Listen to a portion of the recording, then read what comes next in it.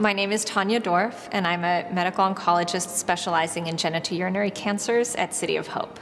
The idea of a CAR T cell is to take a T cell and change what it's programmed to recognize and attack. So one strategy is to take the immune cells out of the body and manipulate them in a way that they will be more able to recognize and attack cancer.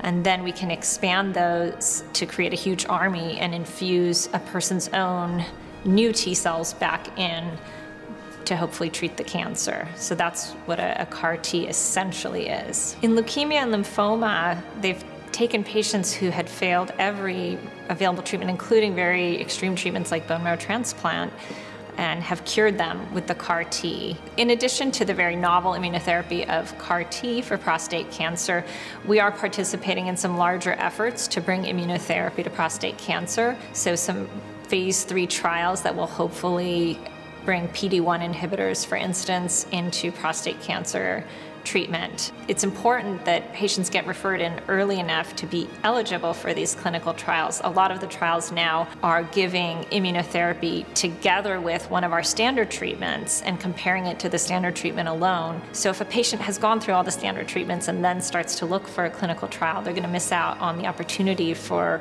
what we think might be a better approach. So I would encourage patients and physicians to think about earlier referral for clinical trials in order to access what are really the most exciting breakthrough treatments for prostate cancer.